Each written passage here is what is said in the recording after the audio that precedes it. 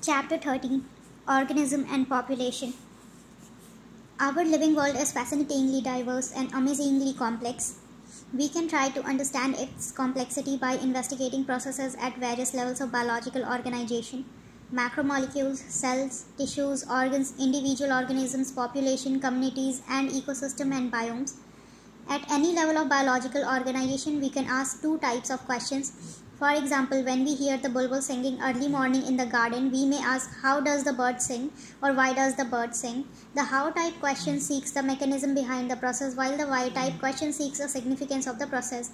For the first question, in our example, the answer might be in terms of the operation of the voice box and the vibrating bone in the bird, whereas for the second question, the answer may lie in the bird's need to communicate with its mate during breeding season. When you observe nature around you with a scientific frame of mind, you will certainly come up with many interesting questions of both type. Why are night blooming flowers generally white? How does the bee know which flower has nectar? Why does cactus have so many thorns?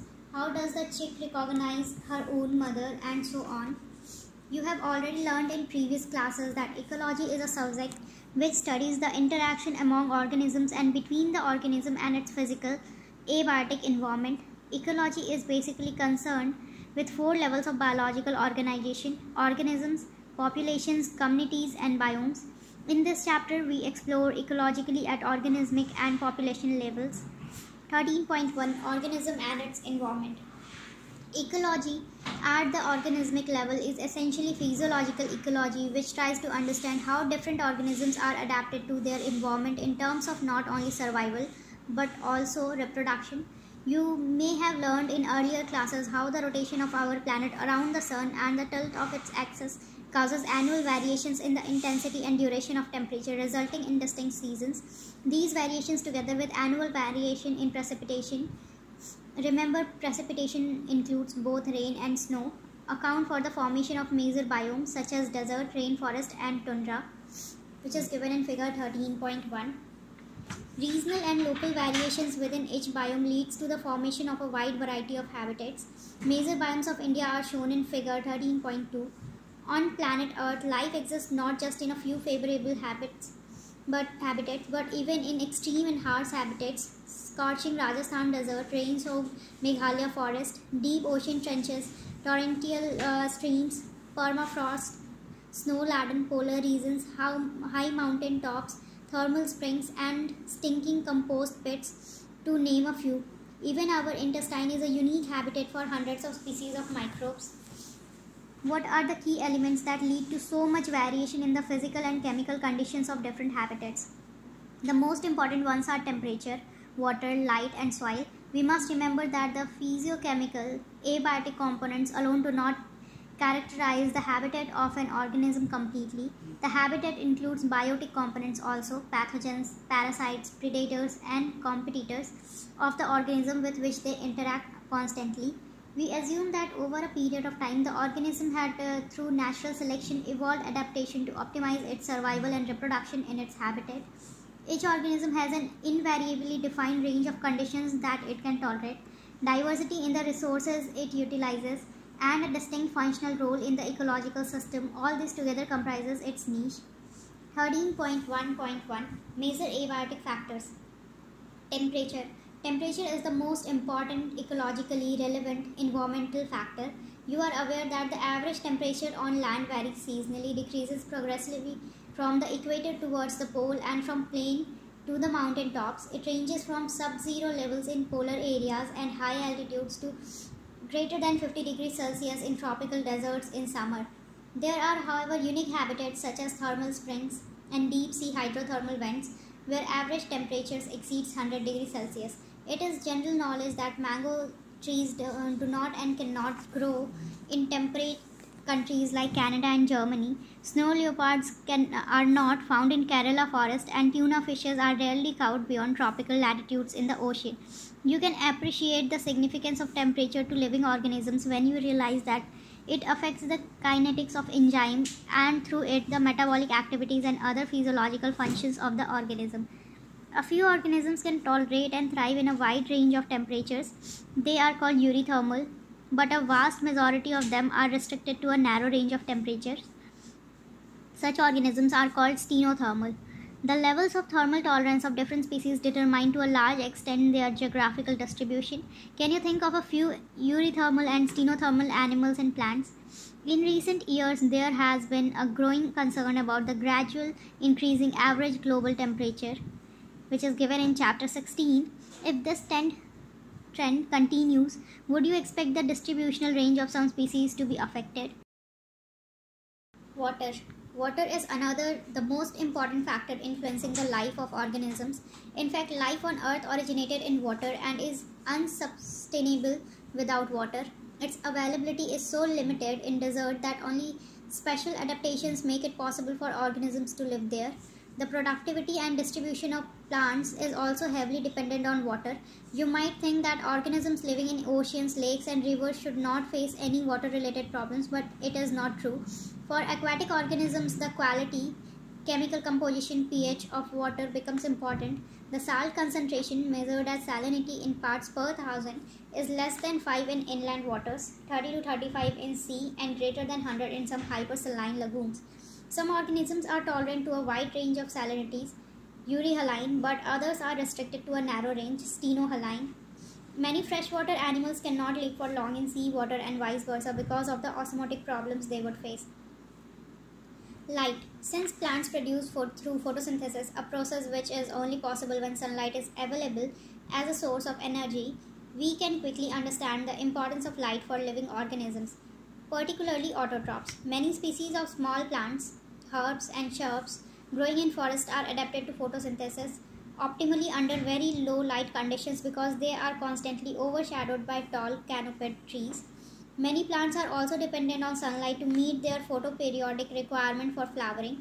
For many animals too, light is important in that they use the diurnal and seasonal variation in light intensities and duration, photoperiod, as cues for timing their foraging, reproductive, and migratory activities. The availability of light on land is closely linked with that of temperature since the sun is the source for both. But deep, greater than 500 meters in the oceans, the environment is dark and its inhabitants are not aware of the existence of a celestial source of energy called sun. What then is their source of energy? The spectral quality of solar radiation is also important for life. The UV component of the spectrum is harmful to many organisms, while not all the color components of the visible spectrum are available for marine plants living at different depths of the ocean. Among the red, green, and brown algae that inhabit the sea, which is likely to be found in the deepest waters. Why? Soil. The nature and properties of soil is different. Places vary. It is dependent on the climate, the weathering process, whether soil is transported or sedimentary, and how soil development occurred. Various characteristics of the soil such as soil composition, grain size, and aggregation determine the percolation and water holding capacity of the soils. These characteristics, along with parameters such as pH, mineral composition, and topography, determines to a large extent the vegetation in any area. This in turn dictates the type of animals that can be supported. Similarly, in the aquatic environment, the sediment characteristics often determine the type of benthic animals that can thrive there. 13.1.2 Responses to abiotic factors. Having realized that the abiotic conditions of many habitats may vary drastically in time, we now ask how do the organisms living in such habitats cope or manage with stressful conditions. But before attempting to answer this question, we should perhaps ask first why a highly variable external environment should bother organisms after all. One would expect that during the course of millions of years of their existence, many species would have evolved a relatively constant internal, which means within the body, environment that permits all the biochemical reactions and physiological functions to proceed with maximal efficiency and thus enhance the overall fitness of the species. This constancy, for example, could be in terms of optimal temperature and osmotic concentration of body fluids. Ideally, then, the organism should try to maintain the constancy of its internal environment, a process called homeostasis, despite varying external environmental conditions that tend to upset its homeostasis. Let us take an analogy to clarify this important concept. Suppose a person is able to perform his/her best when the temperature is 25 degrees Celsius and wishes to maintain it so even when it is scorchingly hot or freezing cold outside. It could be achieved at home, in the car while traveling, and at workplace by using an air conditioner in summer and heater in winter. Then her performance would be always maximum regardless of the weather around him or her. Here the person's homeostasis is accomplished not through physiological but artificial means. How do other living organisms cope with the situation? Let us look at various possibilities, which is given in figure 13.3. First, regulate. Some organisms are able to maintain homeostasis by physiological, sometimes behavioral also means, which ensures constant body temperature, constant osmotic concentration, etc. All birds and mammals and a very few lower vertebrate and invertebrate species are indeed capable of such regulation, thermoregulation and osmoregulation. Evolutionary biologists believe that the success of mammals is largely due to their ability to maintain a constant body temperature and thrive whether they live in Antarctica or in the Sahara Desert. The mechanisms used by most mammals to regulate their body temperature are similar to the ones that we humans use.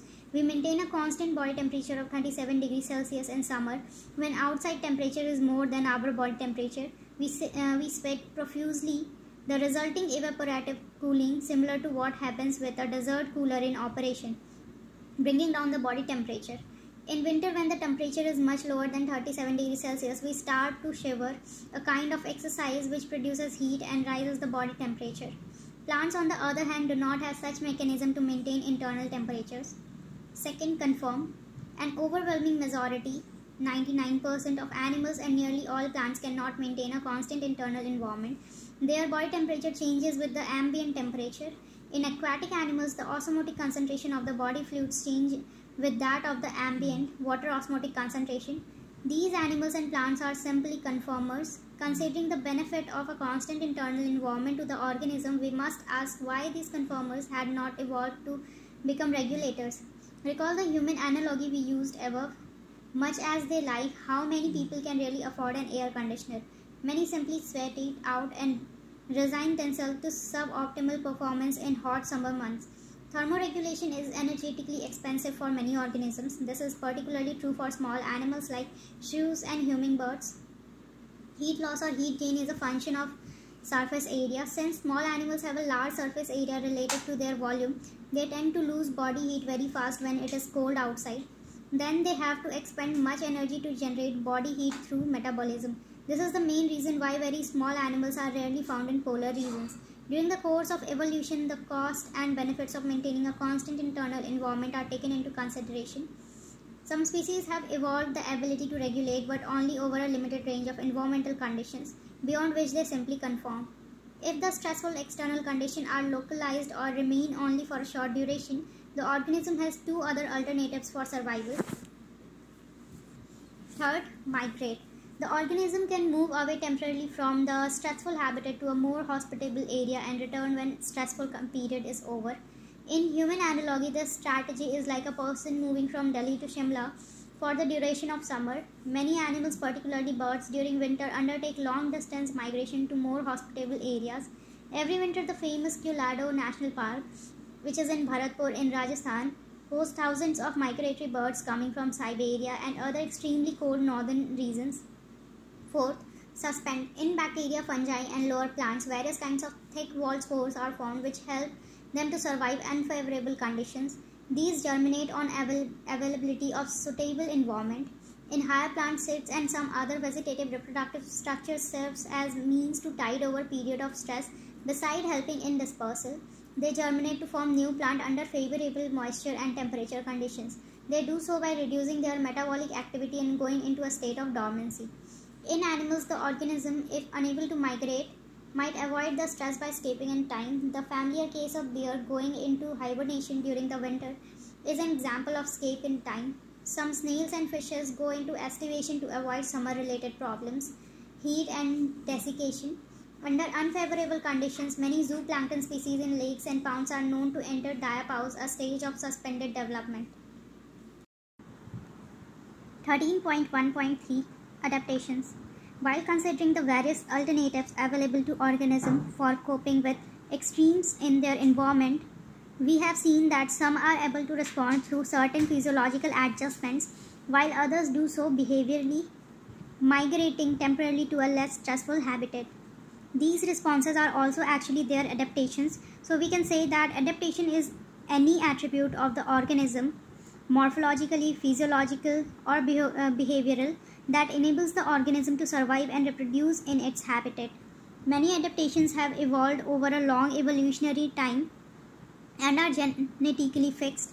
In the absence of an external source of water, the kangaroo rat in North American desert is capable of meeting all of its water requirement through its internal fat oxidation, in which water is a byproduct. It also has the ability to concentrate its urine so that minimal volume of water is used to remove excretory products. Many desert plants have a thick cuticle on their leaf surfaces and have their stomata arranged in dip pits, which means sunken, to minimize water loss through transpiration.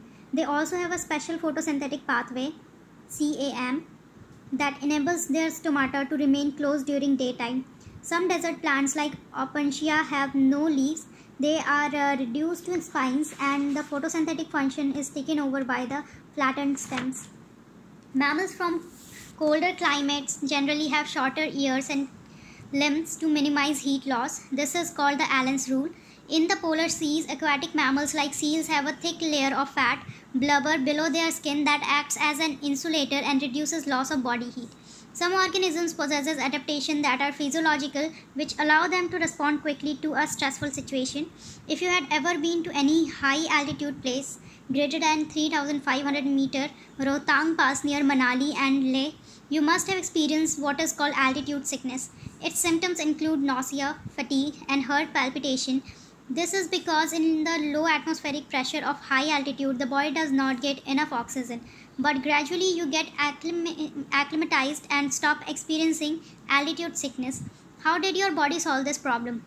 The body compensates low oxygen availability by increasing red blood cells production, decreasing the binding affinity of hemoglobin, and by increasing breathing rate.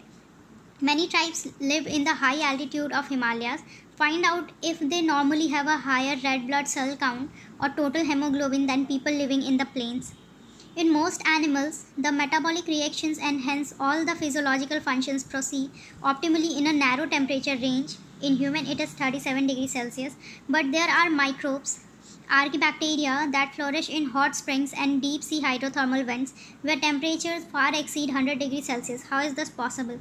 Many fish thrive in Antarctic waters where the temperature is always below zero.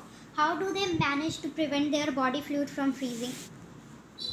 A large variety of marine invertebrates and fish live at great depth in the ocean where the pressure could be greater than 100 times the normal atmospheric pressure that we experience. How do they live under such high pressure, and do they have any special enzymes?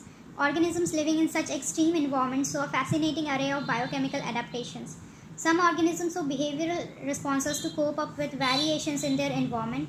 Desert lizards lack the physiological ability that mammals have to deal with the high temperature of their habitat, but manage to keep their body temperature fairly constant by behavioral means.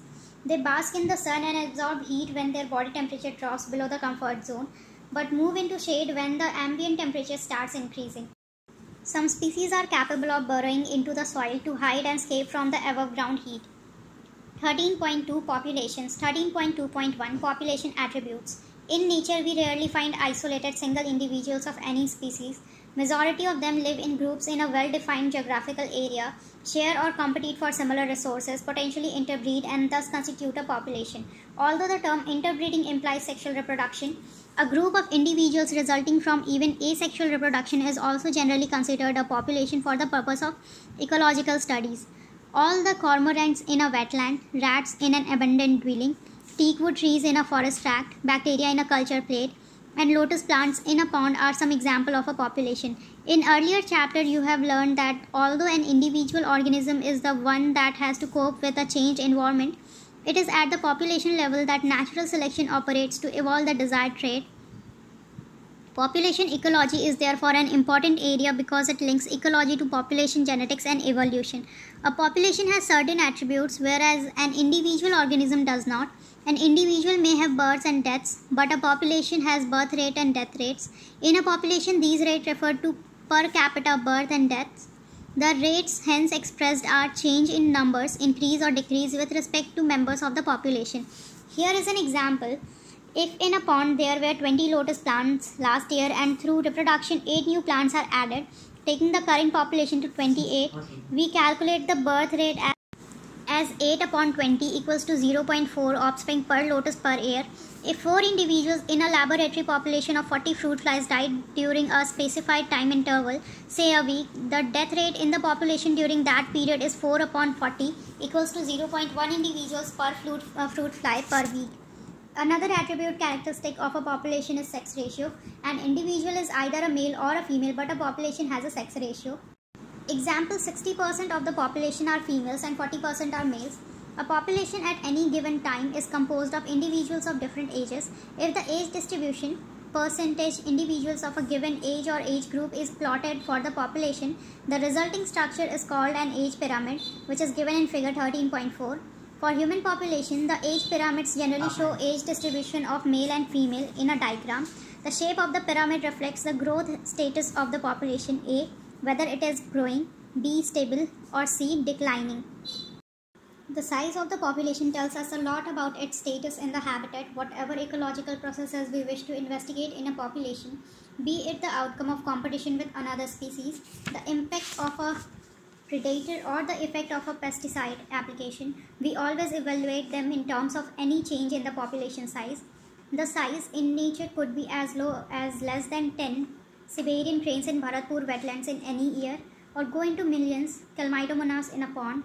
Population size, technically called population density, designated as N, need not necessarily be measured in numbers only, although total number is generally the most appropriate measure of population density. It is in some cases either meaningless or difficult to determine. In an area, if there are 200 Parthenium plants but only a single huge banyan tree with a large canopy, stating that the population density of banyan is low relative to that of Parthenium amount to underestimate the enormous role of the banyan in that community. In such cases, the percent over or biomass is a more meaningful measure of the population size. Total number is again not an easily adaptable measure if the population is huge and counting is impossible or very time consuming. If you have a dense laboratory culture of bacteria in a petri dish, what is the best measure to report its density? Sometimes for certain ecological investigations, there is no need to know the absolute population densities. Relative density serves the purpose equally well. For instance, the number of fish caught per trap is good enough measure of its total population density in the lake. We are mostly obliged to estimate population sizes indirectly without actually counting them or seeing them. The tiger census in our national parks and tiger reserves is often based on pug marks and fecal pellets. 13.2.2 Population growth. The size of a population for any species is not a static parameter. It keeps changing with time, depending on various factors including food availability, predation, pressure, and adverse weather. In fact, it is these changes in the population density that give us some idea of what is happening to the population, whether it is flourishing or declining. Whatever might be the ultimate reason, the density of a population in a given habitat during a given period fluctuates due to changes in 4 basic processes, 2 of which, natality and immigration, contribute to an increase in the population density, and 2, mortality and immigration, to a decrease. First, natality refers to the number of births during a given period in the population that are added to the initial density. Second, mortality is the number of deaths in the population during a given period. Third, immigration is the number of individuals of same species that have come into the habitat from elsewhere during the time period undergo consideration. Fourth, immigration is the number of individuals of the population who left the habitat and gone elsewhere during the time period under consideration. So if n is the population density at time t, then its density at time t plus 1 is nt plus 1 equals to nt plus b plus I minus d plus e. You can see from the above equation, which is given in figure 13.5, that population density will increase if the number of births plus the number of immigration b plus I is more than the number of deaths plus the number of immigration d plus e. Under normal conditions, birth and deaths are the most important factors influencing population density, the other 2 factors assuming importance only under special conditions. For instance, if a new habitat is just being colonized, immigration may contribute more significantly to population growth than birth rates. Growth models. Does the growth of a population with time show any specific and predictable pattern? We have been concerned about unpredictable human population growth and problems created by it in our country, and it is therefore natural for us to be curious if different animal population in nature behave the same way or show some restraints on growth. Perhaps we can learn a lesson or two from nature on how to control population growth. First, exponential growth. Resources, which are food and space, availability is obviously essential for the unimpeded growth of a population. Ideally, when resources in the habitat are unlimited, each species has the ability to realize fully its innate potential to grow in number. As Darwin observed while developing his theory of natural selection, then the population grows in an exponential or geometric fashion. If in a population of size n, the birth rates, not total number but per capita births, are represented as small b, and death rates, again per capita death rates, as small d, then the increase or decrease in n during a unit time period t dn upon dt will be dn upon dt equals to b minus d into n. Let b minus d equals to r, then dn upon dt equals to r into n. The r in this equation is called the intrinsic rate of natural increase and is very important parameter chosen for assigning impacts of any biotic or abiotic factor on population growth. To give you some idea about the magnitude of r values, for the Norway rat the r is 0.015 and for the floor beetle it is 0.12 in 1981. The r value for human population in India was 0.0205. Find out what the current r value is. For calculating it, you need to know the birth rates and the death rates. The above equation describes the exponential or geometrical growth pattern of population, which is given in figure 13.6 and result in a J-shaped curve when we plot n in relation to time. If you are familiar with basic calculus, you can derive the integral form of the exponential growth equation as nt equals to n naught e upon rt, where nt equals to population density after time t, n naught equals to population density at time 0, r equals to intrinsic rate of natural increase, e equals to the base of natural logarithms 2.71828. Any species growing exponentially under unlimited resource conditions can reach enormous population density in a short time. Darwin showed how even a slow-growing animal like elephant could reach enormous number in the absence of checks. The following is an anecdote popularly narrated to demonstrate dramatically how fast a huge population could build up when growing exponentially. The king and the minister set for a chess game. The king, confident of winning the game, was ready to accept any bet proposed by the minister. The minister humbly said that if he won, he wanted only some wheat grains, the quantity of which is to be calculated by placing on the chessboard one grain in square 1, then 2 in square 2, then 4 in square 3, and 8 in square 4, and so on, doubling each time the previous quantity of wheat on the next square until all the 64 squares were filled. The king accepted the seemingly silly bet and started the game, but unluckily for him, the minister won.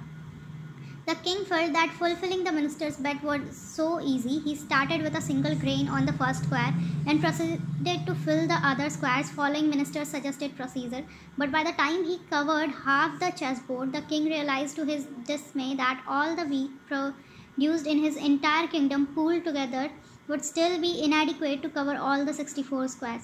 Now thinking of a tiny paramecium starting with just one individual and through binary fission doubling in number every day, and imagine what a mind-boggling population size it would reach in 64 days, provided food and space remain unlimited. Second, logistic growth. No population of any species in nature has at its disposable unlimited resources to permit exponential growth. This leads to competition between individuals for limited resources. Eventually, the fittest individual will survive and reproduce. The government of many countries have also realized this fact and introduced various restraints with a view to limit human population growth. In nature, a given habitat has enough resource to support a maximum possible number, beyond which no further growth is possible. Let us call this limit as nature's carrying capacity, K, for that species in that habitat. A population growing in a habitat with limited resources, so initially a lag phase, followed by phases of acceleration and deceleration, and finally an asymptote when the population density reaches a carrying capacity. A plot of n in relation to time t results in a sigmoid curve. This type of population growth is called Warhol-Pearl logistic growth, which is given in figure 13.6 and is described by the following equation: dn upon dt equals to rn into k minus n upon k, where n equals to population density at time t, small r equals to intrinsic rate of natural increase, k equals to carrying capacity. Since resources for growth for most animal population are finite and become limiting sooner or later, the logistic growth model is considered a more realistic one. Gathered from government census data, the population figures for India for the last 100 years, plot them and check which growth pattern is evident. 13.2.3 Life History Variation. Populations evolve to maximize their reproductive fitness, also called Darwin's fitness, higher R value in the habitat in which they live. Under a particular set of selection pressures, organisms evolve towards the most efficient reproductive strategy. Some organisms breed only once in their lifetime, Pacific salmon fish, bamboo, while others breed many times during their lifetime, most birds and mammals. Some produce a large number of small-sized offspring, example oysters, pelagic fishes, while others produce a small number of large-sized offspring, birds, mammals, so which is desirable for maximizing fitness. Ecologists suggest that life history traits of organisms have evolved in relation to the constraints imposed by the abiotic and biotic components of the habitat in which they live. Evolution of life history traits in different species is currently an important area of research being conducted by ecologists. 13.2.4 Population Interactions. Can you think of any natural habitat on Earth that is inhabited just by a single species? There is no such habitat, and such a situation is even inconceivable. For any species, the minimal requirement is one more species on which it can feed. Even a plant species which makes its own food cannot survive alone. It needs soil microbes to break down the organic matter in soil and return the inorganic nutrients for absorption. And then how will the plant manage pollination without an animal agent? It is obvious that in nature, animals, plants and microbes do not and cannot live in isolation but interact in various ways to form a biological community. Even in minimal communities, many interactive linkages exist, although all may not be readily apparent. Interspecific interactions arise from the interaction of populations of two different species. They could be beneficial, detrimental or neutral, neither harm nor benefit, to one of the species or both. Assigning a plus sign for beneficial interaction, minus sign for detrimental and 0 for neutral interaction, let us look at all the possible outcomes of the interspecific interaction, which is given in table 13.1. Both the species benefit in mutualism and both lose in competition in their interaction with each other. In both parasitism and predation, only one species benefits, parasite and predator respectively, and the interaction is detrimental to the other species, host and prey respectively. The interaction where one species is benefited and the other is neither benefited nor harmed is called commensalism. In amensalism, on the other hand, one species is harmed whereas the other is unaffected. Predation, parasitism and commensalism shares a common characteristic. The interacting species live closely together. First, predation. What would happen to all the energy fixed by autotrophic organism if the community has no animal to eat the plants? You can think of predation as nature's way of transferring to higher tropical levels the energy fixed by the plants. When we think of predator and prey, most probably it is the tiger and the deer that rarely come to our mind, but a sparrow eating any seed is no less a predator. Although animals eating plants are categorized separately as herbivores, they are in a broad ecological context, not very different from predators. Besides acting as conduit for energy transfer across trophic levels, predators play other important roles. They keep prey population under control, but for predators, prey species could achieve very high population densities and cause ecosystem instability. When certain exotic species are introduced into a geographical area, they become invasive and start spreading fast because the invaded land does not have its natural predators. The prickly pear cactus introduced into Australia in the year 1920s caused havoc by spreading rapidly into millions of hectares of rangeland. Finally, the invasive cactus was brought under control only after a cactus-feeding predator, a moth, from its natural habitat was introduced into the country. Biological control methods adopted in agricultural pest control are based on the ability of the predator to regulate prey population. Predators also help in maintaining species diversity in a community by reducing the intensity of competition among competing prey species. In the rocky intertidal communities of the American Pacific coast, the starfish pisaster is an important predator. In a field experiment, when all the starfishes were removed from an enclosed intertidal area, more than 10 species of invertebrates became extinct within a year because of interspecific competition. If a predator is too efficient and overexploit its prey, then the prey might become extinct, and following it, the predator will also become extinct for lack of food. This is the reason why predators in the nature are prudent. Prey species have evolved various defenses to lessen the impact of predation. Some species of insects and frogs are cryptically colored, camouflaged to avoid being detected easily by the predator. Some are poisonous and therefore avoided by the predators. The monarch butterfly is highly distasteful to its predator bird because of a special chemical present in its body. Interestingly, the butterfly acquires this chemical during its caterpillar stage by feeding on a poisonous weed. For plants, herbivores are the predators. Nearly 25% of all insects are known to be phytophagous, feeding on plant saps and other parts of plants. The problem is particularly severe for plants because unlike animals, they cannot run away from their predators. Plants therefore have evolved an astonishing variety of morphological and chemical defenses against herbivores. Thorns in acacia and cactus are the most common morphological means of defense. Many plants produce and store chemicals that make the herbivore sick when they are eaten. Inhibit feeding or digestion, disrupts its reproduction, or even kill it. You must have seen the weak Calotropis growing in abundant fields. The plant produces highly poisonous cardiac glycosides, and that is why you never see any cattle or goats browsing on this plant. A wide variety of chemical substances that we extract from plants on a commercial scale, nicotine, caffeine, quinine, strychnine, opium, etc., are produced by them actually as defense against grazers and browsers. Second, competition. When Darwin spoke of the struggle for existence and survival of the fittest in nature, he was convinced that interspecific competition is a potent force in organic evolution. It is generally believed that competition occurs when closely related species compete for the same resources that are limiting, but this is not entirely true. Firstly, totally unrelated species could also compete for the same resource. For instance, in some shallow South American lakes, visiting flamingos and resident fishes compete for their common food, the zooplankton in the lake. Secondly, resources need not be limiting for competition to occur. In interference competition, the feeding efficiency of one species might be reduced due to the interfering and inhibitory presence of the other species, even if resources, food and space are abundant.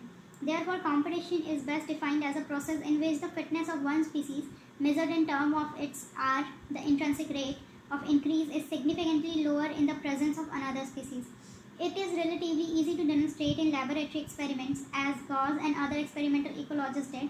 When resources are limited, the competitively superior species will eventually eliminate the other species, but evidence for such competitive exclusion occurring in nature is not always conclusive. Strong and persuasive circumstantial evidence does not exist, however, in some cases. The abandoned tortoise in Galapagos Islands became extinct within a decade after goats were introduced on the island, apparently due to the greatest browsing efficiency of the goats. Another evidence for the occurrence of competition in nature comes from what is called competitive release. A species whose distribution is restricted to a small geographical area because of the presence of a competitively superior species is found to expand its distributional range dramatically when the competing species is experimentally removed. Connell's elegant field experiment showed that on the rocky sea coast of Scotland, the larger and competitively superior barnacle Balanus dominates the intertidal area and excludes the smaller barnacle Cathamelus from that zone. In general, herbivores and plants appear to be more adversely affected by competition than carnivores. Gauss's competitive exclusion principle states that two closely related species competing for the same resources cannot coexist indefinitely, and the competitively inferior one will be eliminated eventually.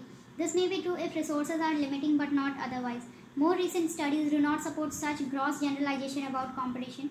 While they do not rule out the occurrence of interspecific competition in nature, they point out that species facing competition might evolve mechanisms that promote coexistence rather than exclusion. One such mechanism is resource partitioning. If two species compete for the same resources, they could avoid competition by choosing, for instance, different time for feeding or different foraging patterns. MacArthur showed that 5 closely related species of warblers living on the same tree were able to avoid competition and coexist due to behavioral differences in their foraging activity. Third, parasitism. Considering that the parasitic mode of life ensures free lodging and meals, it is not surprising that parasitism has evolved in so many taxonomic groups from plants to higher vertebrates. Many parasites have evolved to be host specific. They can parasitize only a single species of host in such a way that both host and the parasite tend to co-evolve. That is, if the host evolves special mechanism for rejecting or resisting the parasite has to evolve mechanism to counteract and neutralize them in order to be successfully with the same host species. In accordance with their lifestyles, parasites evolved special adaptations such as loss of unnecessary sense organs, presence of adhesive organ or suckers to cling on to the host, loss of digestive system and high reproductive capacity. The life cycle of parasites are often complex, evolving one or two intermediate hosts or vectors to facilitate parasitization of its primary host. The human liver fluke, a nematode parasite, depend on two intermediate hosts, a snail and a fish, to complete its life cycle. The malarial parasite needs a vector mosquito to spread to other hosts. Majority of the parasites harm the host. They may reduce the survival, growth and reproduction of the host and reduce its population density. They might render the host more vulnerable to predation by making it physically weak. We believe that an ideal parasite should be able to thrive within the host without harming it. Then why didn't natural selection lead to evolution of such totally harmless parasites? Parasites that feed on external surface of the host organisms are called ectoparasites. The most familiar example of this group are the lice on human and ticks on dogs. Many marine fishes are infested with ectoparasitic copypods. Cuscata, a parasitic plant that is commonly found growing on hedge plants, has lost its chlorophyll and leaves in the course of evolution. It derives its nutrition from the host plant, which is parasitized. The female mosquito is not considered a parasite, although it needs our blood for reproduction. Can you explain why? In contrast, endoparasites are those that live inside the host body at different sites: liver, kidney, lung, red blood cells, etc. The life cycle of endoparasites are more complex because of their extreme specializations. Their morphological and anatomical features are greatly simplified while emphasizing their reproductive potential. Brood parasitism in bird is a fascinating example of parasitism, in which the parasitic bird lays its egg in the nest of its host and lets the host incubate them. During the course of evolution, the eggs of the parasitic birds have evolved and resemble the host egg in size and color to reduce the chances of host bird detecting the foreign egg and ejecting them from the nest. Try to follow the movement of the cuckoo, quail and the crow in your neighborhood park during the breeding season, spring to summer, and watch brood parasitism in action. Fourth, commensalism. This is the interaction in which one species benefit and the other is neither harmed nor benefited. An orchid growing as an epiphyte on a mango branch and barnacle growing on the back of a whale benefit, while neither the mango tree nor the whale derives any apparent benefit. The cattle egret and grazing cattle in close association, a sight you are most likely to catch if you live in farm rural area, is a classic example of commensalism. The egrets always forage close to where the cattle are grazing because the cattle, as they move, stir up the flush out insects from the vegetation that otherwise might be difficult for the egrets to find and catch. Another example of commensalism is the interaction between sea anemone that has stinging tentacles and the clone fish that lives among them. The fish gets protection from predators which stay away from the stinging tentacles. The anemone does not appear to derive any benefit by hosting the clownfish. Mutualism. This interaction confers benefit on both the interacting species. Lichens represent an intimate mutualistic relationship between a fungus and photosynthesizing algae or cyanobacteria. Similarly, the mycorrhizae are associations between fungi and the roots of higher plants. The fungi help the plant in the absorption of essential nutrients from the soil, while the plant in turn provides the fungi the energy-yielding carbohydrates. The most spectacular and evolutionary fascinating example of mutualism are found in plant-animal relationships. Plants need the help of animals for pollinating their flower and dispersing their seeds. Animals obviously have to be paid fees for the services that plants expect from them. Plants offer rewards or fees in the form of pollen and nectar for pollinators and juicy and nutritious fruits for the seed dispersed. But the mutually beneficial system should also be safeguarded against cheaters. For example, animals that try to steal nectar without aiding in pollination. Now you can see why plant-animal interactions often involve co-evolution of the mutualistic. That is, the evolution of the flower and its pollinator species are tightly linked with one another. In many species of fig trees, there is tight one-to-one relationship with the pollinator species of vase, which is given in figure 13.7. It means that a given fig species can be pollinated only by its partner wasp species and no other species. The female wasp uses the fruit not only as an oviposition, which means egg laying site, but uses the developing seeds within the fruit for nourishing its larvae. The wasp pollinates the fig inflorescence while searching for suitable egg laying sites. In return for the favor of pollination, the fig offers the wasp some of its developing seeds as food for the developing wasp larvae. Orchids show a bewildering diversity of floral patterns, many of which have evolved to attract the right pollinator insects, bees and bumblebees, and ensure guaranteed pollination by it, which is given in figure 13.8. Not all orchids offer rewards. The Mediterranean orchid of Rice employs sexual deceit to get pollination done by a species of bee. One petal of its flower bears an uncanny resemblance to the female of the bee in size, color, and markings. The male bee is attracted to what it perceives as a female, pseudocopulates with the flower, and during that process is dusted with pollen from the flower. When this same bee pseudocopulates with another flower, it transfers pollen to it and thus pollinates the flower.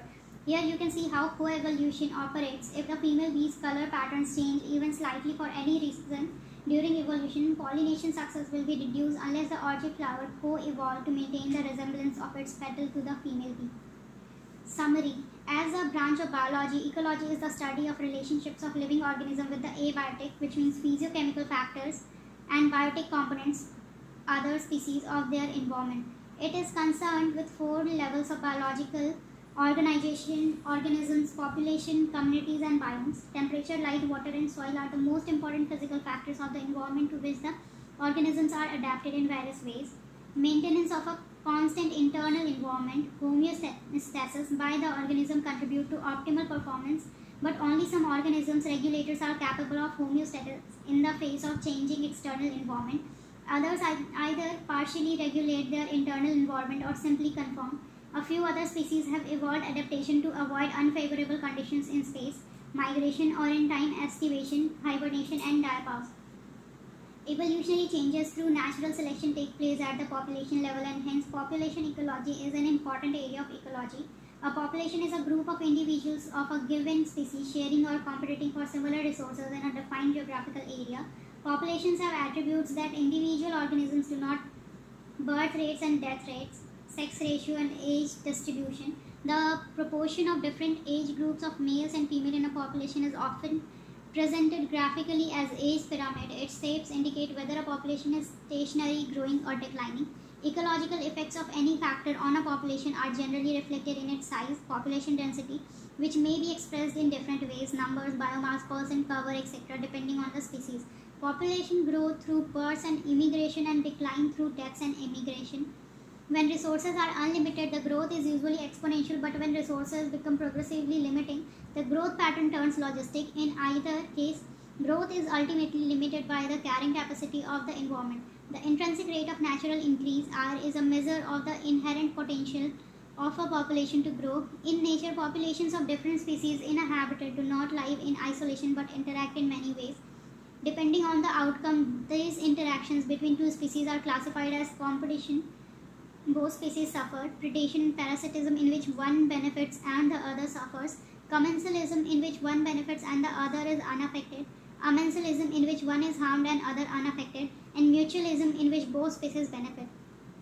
Predation is a very important process through which trophic energy transfer is facilitated, and some predators help in controlling their prey populations. Plants have evolved diverse morphological and chemical defense against herbivory. In competition, it is presumed that the superior competitor eliminates the inferior one, the competitive exclusion principle, but many closely related species have evolved various mechanisms which facilitate their coexistence. Some of the most fascinating cases of mutualism in nature are seen in plant-pollinator interaction.